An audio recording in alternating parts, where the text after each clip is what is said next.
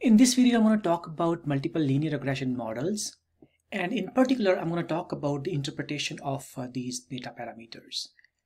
And in the previous video, I introduced you to this model where we have two explanatory variables, x1 and x2. We want to know what is the impact of x1 on y, and we may also be interested in knowing what is the impact of x2 on y. And as in the case of a simple linear regression model, these beta coefficients, beta 1 will show the impact of x1 on y, and similarly beta 2 will show the impact of x2 on y. The question that we want to answer is how y changes when, say, x1 changes or x2 changes. And we can answer this question, but we have to be a little bit careful about the interpretation of these beta coefficients. So as usual, this beta 0, it will represent the intercept. That is the value of y when x1 and x2 are equal to 0. It is the same as we saw in the simple linear model.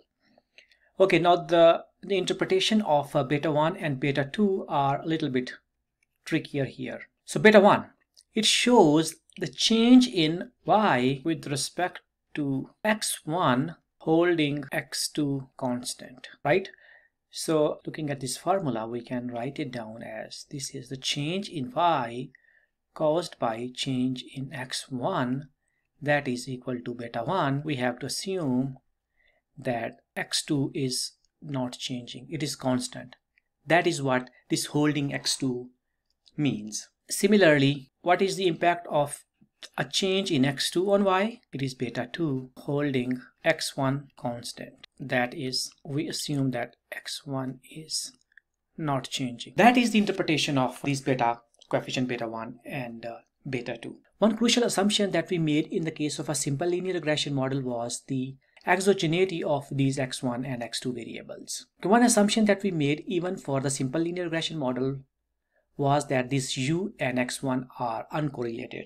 We're going to make the same assumption that the expected value of u given x1 and x2 is 0. So this assumption is also called zero conditional mean assumption. An example would be if we want to explain wage in terms of education and experience, then we are assuming that the expected value of u given education and experience is 0, which means all other factors besides education and experience, those are captured by u, this term u, and those factors are uncorrelated with education and experience. This assumption plays a major role, as we saw earlier, that if this assumption is not met, then these coefficients are biased.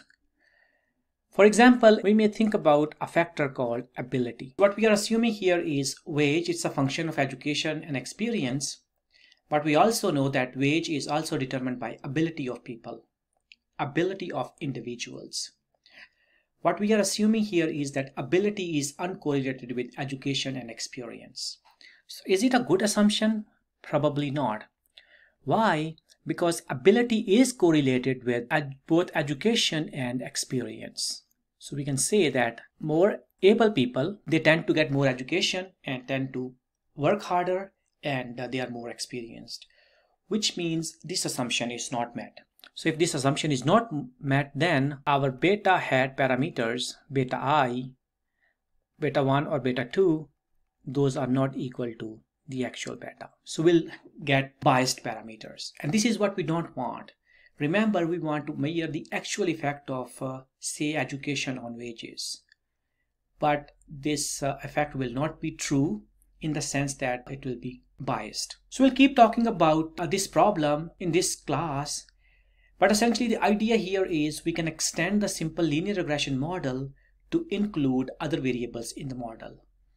And here I extended the model to include another variable besides x1. So we saw the case of two variables. In the next video, I'm going to extend this model to include as many variables on the right hand side as you want. Okay, I'll see you in the next video. Bye bye.